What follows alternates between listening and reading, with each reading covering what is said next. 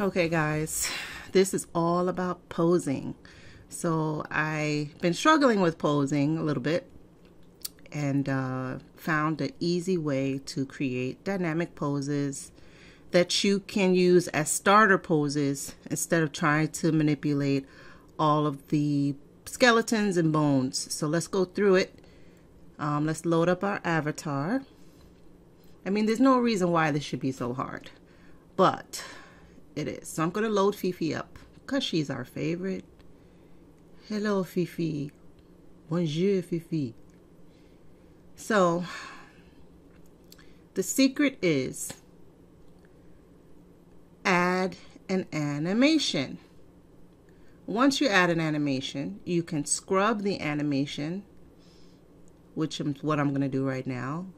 And you can save any part of that animation when it's in a freeze frame as a pose. So, for instance, I'm stopping it, I'm scrubbing back and forth, and I'm stopping it here.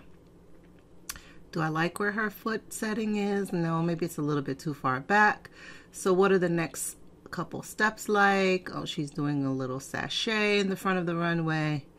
So maybe I'll save that pose right there. How about that? It saves as a pose file.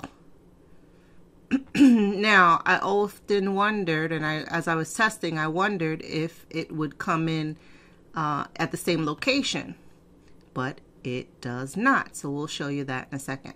So, you know, get all the poses you can get, you know, crooked leg girl. Get all the poses you can get out of one simulation and then one animation. And then you can go back to that pose and move her joints ever so subtly, because you want to move them, you know, to the point where there's not a lot of folding and bending of the skin. I think that's something that they could work on a little bit better at CLO, but here's a little cheat for you to do that. So you got your hands on your hips, and you could just go ahead and save these poses, and I call them starter poses because you can just go ahead and manipulate them further once you get the body to some kind of point where you can consider it a starting point or a final pose. It's up to you, but I say change the pose ahead of time with the poses that were given or the poses that come from the runway animation. And when you open it back up, it's dead center. So you can go ahead and start manipulating her arms to be a little bit, you know, see, this is what I'm trying to avoid. You could spend hours trying to make poses where it really should not be something that takes that long. The movements of the bones and in between the joints are just not working with the skin all the time. So I try to get it as close as I can to something that I like, and then I go ahead and play around with it. And then I create my dynamic poses like that. So I consider it a cheat. You might not consider it a cheat, or you might consider it a bad cheat. I don't know. But I did not want to spend hours creating a garment, time rendering, and then have to spend hours and hours on poses. Already spent time making accessories and trims and closures. So you can move her head, you can move her arms, and then you can save that newly moved skeleton once you perfect it as another pose. And it's as simple as that. So sometimes when you move these avatars, the skin kind of gives it that awkward fold. So I'm going to show you how you can kind of get rid of that once you've saved the pose. It kind of snaps back into what it's supposed to be doing after you've been playing with it for a little while, once you save the pose. So you see how I have a crease in her elbow? That's pretty significant. So when I decide that I want to go ahead and save this pose, and then I want to switch to another pose, the crease is still there, which is annoying. So the crease is still there. So how can I get rid of this crease? So my little mind went on a bender, not to be funny. And I just pulled in the regular avatar and then reposed it, reapplied the pose file. And the bend is gone and her bones are in the right place. So there's no more bend anymore.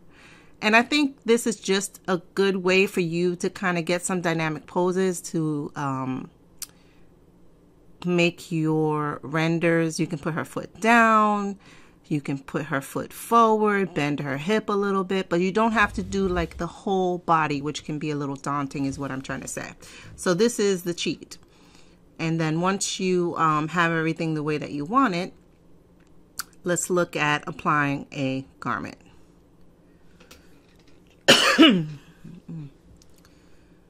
So put on a dress and I'm going to try out some of these poses. Great. Now her foot's a little far up. So let's do another pose. This is a slouchy girl pose. Slouchy, grungy girl. And another pose, a demure pose. Now what I've noticed is this is a simple garment. So be prepared, okay? This is what's happening with just a simple dress, okay? Be prepared not to make a whole bunch of different poses, because once you have the pose that you want, you may have to redrape some parts of your garment around the new pose.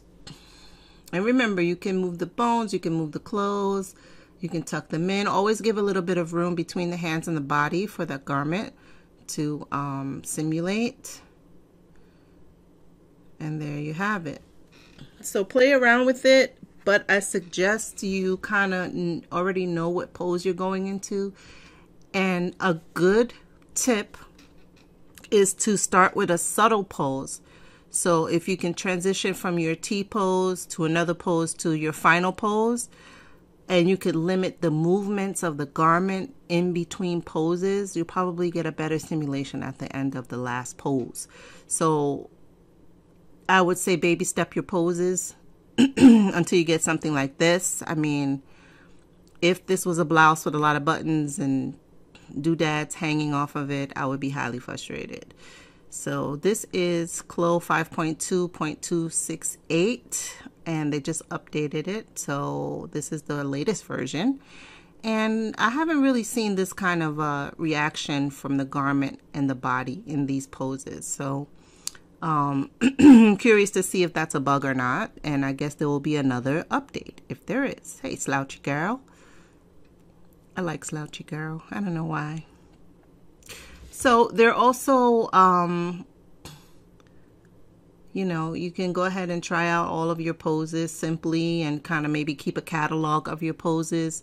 Or, you know, you can see the thumbnails there. Try to name them. Right now, I just named them custom pose, test pose, 1, 2, 3. But you can actually go in and name them hands folded, backward view. You can go ahead and name them hands on hip.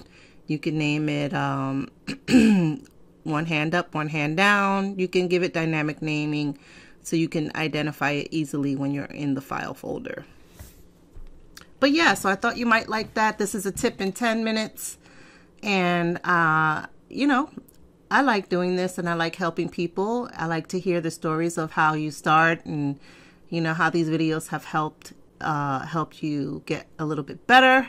I hope that someone said that I yelled at the end of one of my videos, which is so funny because I never know how loud the microphone is. I don't know how to whisper when I'm doing video recording. Like, can you hear me if I talk like this? There was one video I said like and subscribe, and I said it a little bit too loud. I said it in my enthusiastic voice. So be ready to manipulate your garment when you're making these poses, and try not to get frustrated. But yes, like and subscribe, and tell me a story about how you're doing with CLO3D or with 3D in general, whether you're using OptiText or Browseware. Those videos are coming soon. I spend so much time. So I changed the size right here. And this is a good reason to do GPU simulation when you get this kind of an error in your garment. Hey, it's the maternity girl. So I did this to see what would happen if I changed the size in the pose. So what you have to realize is that sometimes the hands need to be as far away as possible, or you might have to move the hands if you change the size of your garment while it's in a pose, if that makes sense. Why would you do that? I don't know. I think I was in testing mode and the bright idea came to me to throw a maternity body in there. So as you can see, of course, that's not a maternity size dress. Maybe I'll fix it, maybe I won't. But you might have to move some of the joints in order to accommodate the pose to make it look more natural and less interference with the garment. Again, GPU simulation is on. And yeah, so you have to be able to be ready to maneuver. So if you have a lot of pieces and stuff, you might have to redrape. You might have to just pull it away from the body and get it that way. So I hope you guys enjoyed this video. I digress. I'm going to do a video all about this maternity body. I don't know how I feel. I don't know anyone whose maternity stomach is shaped like that. Sometimes the measurement is not reality. But I get it. It's just the size avatar. So I'm going to compare the maternity from Alvanon and the maternity with Chloe for you guys. But that's it. And that's over 10 minutes. But I'll say bye-bye.